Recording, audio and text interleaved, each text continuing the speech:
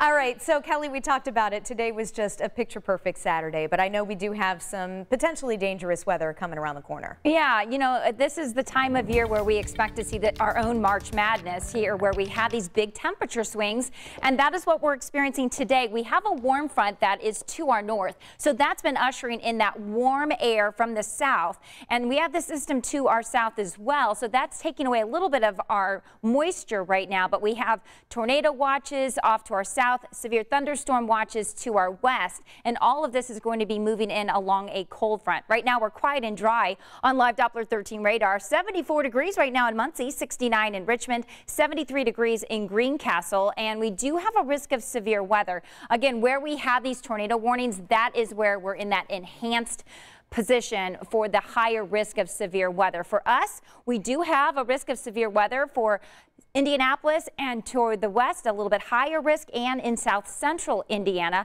Hail looks to be the main threat. We still could see some damaging winds and perhaps a few isolated tornadoes. So the timing frame does look to be around 9 p.m. until about 3 o'clock in the morning. We're looking at damaging winds and hail as the main threats. However, we could see some isolated tornadoes. We could see some gusty winds out of these storms as well. So let's look at this hour by hour on Future Track.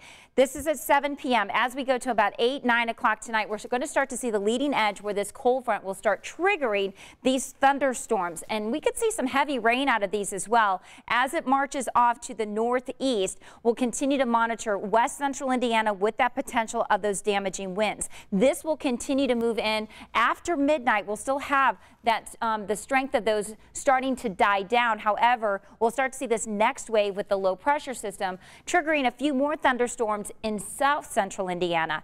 The bad news is it's at night because that allows people to go to sleep, and you make sure that you have the live Doppler 13 radar app on your phone for those notifications. As we go into morning hours tomorrow, things will start to die down. This will move out, and then we're going to be in the wake of that cold front. Temperatures will fall to around 45 degrees first thing tomorrow morning, but we're not going to see much of a warm up tomorrow. In fact, the winds will be out of the northwest. They're going to be gusting around 25 to 30 miles per hour. So it is going to be a blustery afternoon. We're going to see temperatures basically climbing into the upper 40s to near 50 degrees tomorrow afternoon. It will remain cloudy and cool. The good news is we're going to rebound the start of the work week. So tomorrow we'll start off with those storms during the early morning hours, blustery conditions Sunday afternoon, high of 51 with those gusts around 30 miles per hour. On Monday, we'll see a beautiful day, mild 60 degrees. We're into the upper 60s to near 70 degrees Tuesday afternoon. Another cold front moves through Tuesday night, bringing us more showers into Wednesday morning.